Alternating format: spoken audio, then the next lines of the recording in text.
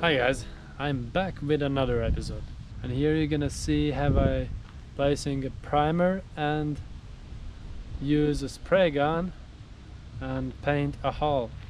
I placed 2 layers of gel coat, I sand it off, and now it's smooth and nice, ready to go. Let's do it.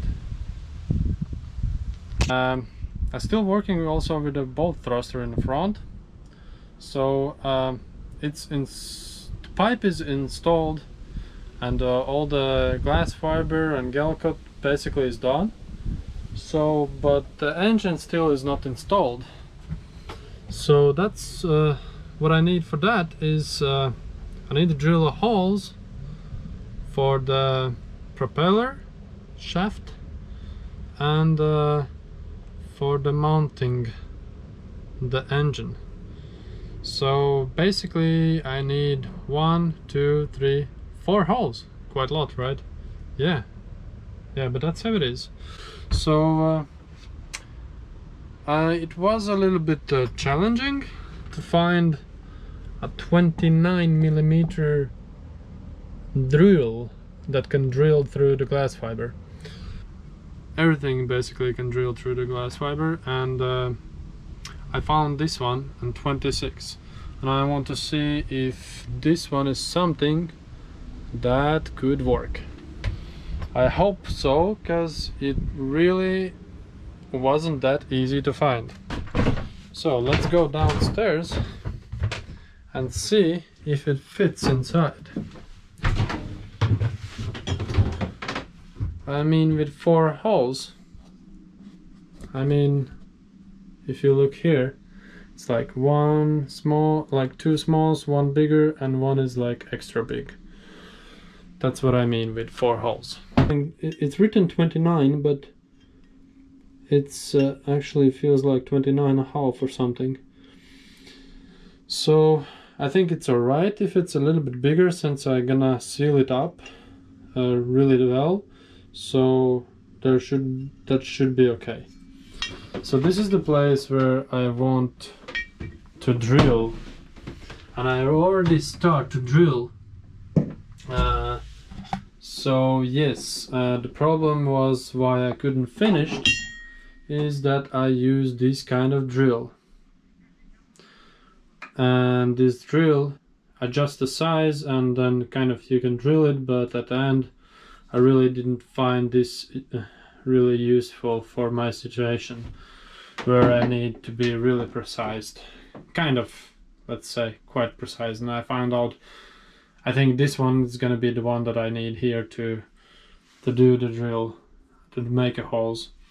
And then obviously these kind of drills that I need here, the small ones, those will be easier to find.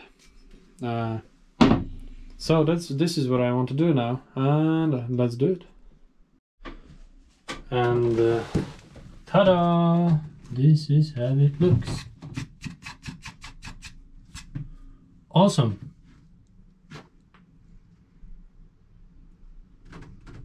We can look outside through the hole.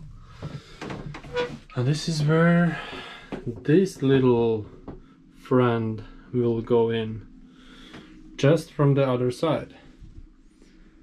I'm really looking forward to place this one and see how it looks from outside and from inside as well. Let's do it. Alright guys, here I have the bolt thruster engine. I'm gonna see if this fits. Alright.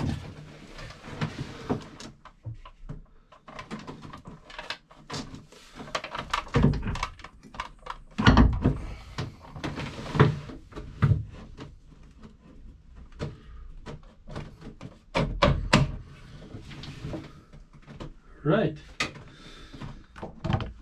Seems like this is pretty good fit. And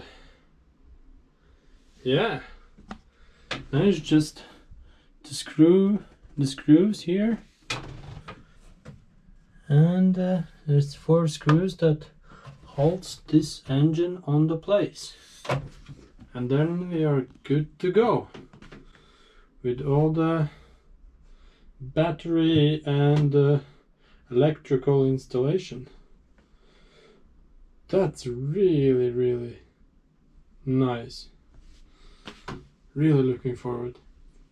And before I actually install this all, I have to finish the painting outside around about thruster tunnel, and when I'm gonna do that, then I can prepare this place, make it smooth, put the ceiling, and then put everything together, and then it's going to be as it needs to be. Alright, then now I'm ready to go outside, place the tape, prepare the sides for primer. Finally that moment, so I'm really excited. I'm gonna use a spray gun and let's see the results.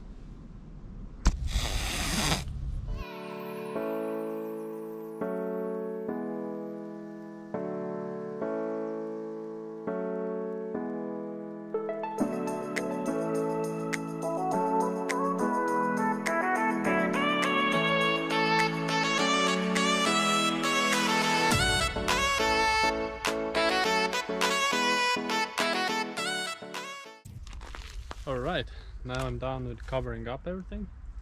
I'm ready for a primer. Let's do it.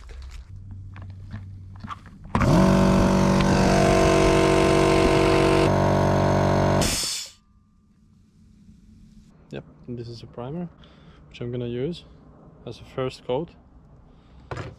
And this is a thinner which I'm gonna use just to be able to use with the spray gun this primer. When I'm mixing up, I have to get the right viscosity, otherwise it's not gonna be looking nice, and it's really almost impossible to apply the primer.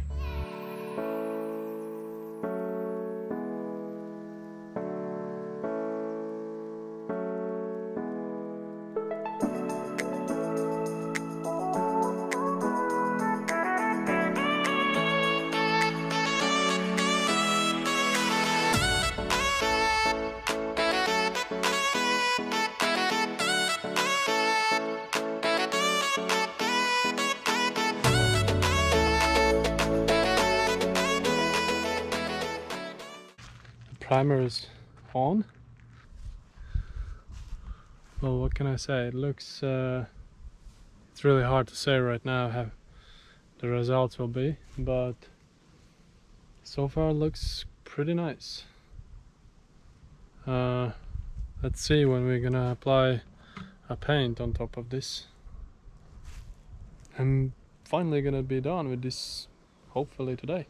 It cures really fast, so it means that I can apply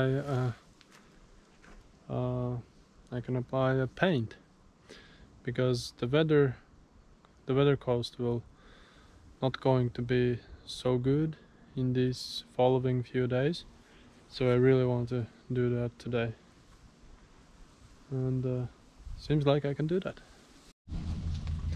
Alrighty. So now the primer is on, I can go ahead with the paint, and I choose Off-White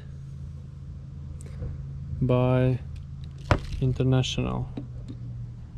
First layer of the paint is done, and hopefully, finger crossed, that I will be able to put the second layer today. Alright guys, I didn't have time yesterday to finish up the second layer of the paint, so I'm gonna do that today. And yeah, it's just cures a little bit slower than I was expecting, but it's alright. The weather also is changing, and it's it's going to rain at the evening, so I want to do this in the morning. So yeah, I mean, it looks good, but the problem with the spray gun that I use, I have the one that I used to paint the cars with, and that costs around 700 euros. It's quite expensive, but it's do the job really well. It's really hard to set up this one to spray as I want, and that caused a little bit problems when I spray. It wasn't the perfect finished as I want. So since the weather is a bit against me right now, and it's supposed to rain, it's supposed to rain a lot, so I'm a little bit worried about when I can do this job, because it's kind of painted, but not as I want to look. But it doesn't look as I want it to look. Here it's, I mean, it's shiny and nice. It looks really good.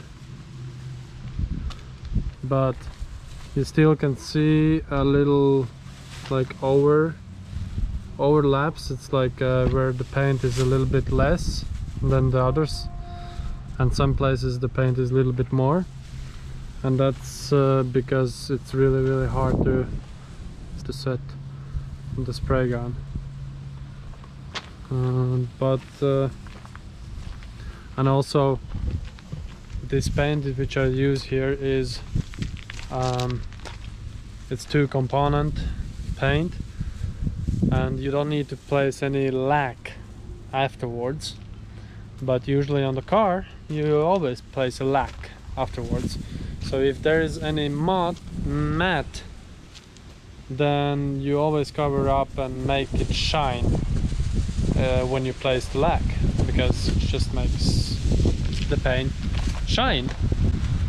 But here it's not the case, and you have to put a really thick layer. But with a spray gun it's almost impossible to put a thick layer, so the paint starts drop. So you have to, so it's really difficult. I heard people saying that you can use also like a car regular paint for the boat, and I know that I used that for my first boat when I didn't have experience at all. I thought, well, if the car can handle like the salt and everything, why the car paint couldn't hold well to the boat? Because the roads are salty, and at least here in Europe, and the paints must be really strong. So I did. I paint my previous boat with a regular car paint, and it worked. I had that boat for almost 6 years, and it wasn't any problem at all. It was shiny and it was looking really good.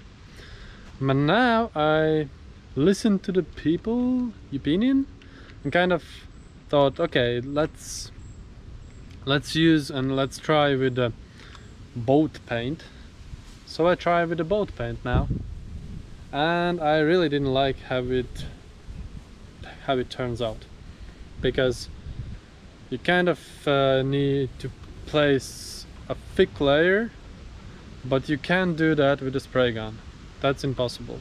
And if you don't place a thick layer, then it kind of shines more some places, and then some places it doesn't shine at all. So it's like a matte. So it's not the results that I was looking for. And now I'm really don't know what I'm going to do now, because it's always an option to use a roller. after you place the paint with the roller, I don't like have the roller leaves like marks, and I don't like it. It's like uneven, and with the spray gun it's like even and nice. But maybe I should go with car paint and do as I did that before. And now I'm really confused. I have to think about what I'm going to do now. So yeah, we'll see. So I decided to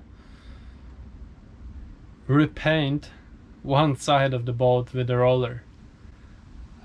Since the other side it's not looking too bad. So I think it's just I'm always like trying to find the things sometimes where those things are, and where there is no things, I try to find some things. I'm trying to make as good as possible, so, and sometimes I push myself too much in details. So yeah, but one side I will go with the roller, and I know one technique which you can use with the roller. Problem with the roller is that when you apply the paint, it leaves like a bubbles, like a small air bubbles, and those, if you're not removing those air bubbles, they're gonna stay there, and gonna look really ugly. So, and the one technique that I found out, I actually heard that technique from my friend, and they use it and it worked quite well for them. So one is applying the paint with the roller, and another person is going behind him with a dry roller, so the one that is new, and just barely touching the surface, not pressing, just barely touching the surface. And then you have to have like 10 of these rollers, because you have to change them really often. So it cannot be too much paint on the roller, because then it's gonna make the air bubbles pump up again. So you use a roller which is new for some little while, and then you change to the new one again and use it. And you have to wait just a little bit to paint start cure. And when the paint start cure, then you do that remove that air bubbles. Obviously with the spray gun it looks way much better. I just gonna place one side with the roller and see how it's gonna look. If that's gonna be like a really big difference between the other side, then I have to do the roller all around the boat. We'll see how it's gonna look. But yeah, well, that's how it is. You discover some things, and the only downside of this all is that the weather and the forecast. Now it's August 22, and it's really lot of things that I want to do outside, and I realize that I don't have time to do. I'm probably not gonna make on time to do all the things that I want to do outside before the winter comes. So yeah, I don't know. Let's see how far I can get. I just want to show you a little bit of my plans, what I want to do outside, starting from here towards to the front. So the first thing, I want to paint here the top, and then the sides here, the walking area, and I want to have this side gray with a special paint that is with a small gravel inside, stops you from falling down when it's wet, and it's the same gray color here. And these sides around everywhere will be white. Also here will be white going around, and here will be gray and white. I'm gonna go around everywhere here. So I think it's gonna look nice. I did that to my old boat, and I think it looks really good. So then the another thing is that I changed the hatch. Now the hatch is installed, and it looks amazing from my opinion. And I'm gonna keep the white around here, but the rest will be gray. I'm gonna keep the white here, and the rest will be gray. Then I have the hatch here, which I'm gonna change to a new one, and it's going to look the same like here, only a little bit bigger. This is 62 by 62, that's gonna be here, and this was I think 50 by 30 or something. I can't honestly remember, but yeah. So and this is another project. This is another project. Since you see the boat is like going, it's lower here and higher here, which means that I have to, when I'm gonna get a new hatch, it's going to be a pretty big job as well to install here, because these small windows that I have here, they really doesn't make so much brighter the room that I have in the front. The front cabin, it doesn't make brighter, and the problem is that the hatch have to arrive almost 2 weeks, more than 2 weeks ago, and I wrote an email for them and asking where is my stuff, and I still don't have an answer. It was 3 days ago, and I start worrying because I already pay, and my stuff is somewhere where I don't know, and hopefully I will get my stuff, because I'm starting to be really worried about that. It's not cheap at all. Everything to the boat is really expensive. Yes, and then I have the anchor and the chain going inside here. Oh, I just temporarily placed some ropes there, but yeah, this is the chain for anchor. And this is kind of funny as well, because this hatch kind of is supposed to mount here, but it's not, and it's kind of loose. So this is the project that I have to figure out something here. I'm not, and I have an electric winch which I have to place as well. Before it was the one that you use with a hand, like, but now I'm gonna place the electric one, and I have it. I have the electric one already. It's just I need to figure out how I'm gonna do this, and I really want to use this hatch as a normal hatch to be able to open up. Also, here is like a, this is like a tunnel. It's like, okay, water, yeah, if there isn't any water around, it's gonna collect there, it's gonna just go inside, and it's gonna be full. It's always gonna be water going in. Of course, I have this down there, you can see maybe from here. When the water gets in, those small pipes leads the water away, and the water actually not staying there, so there is way out.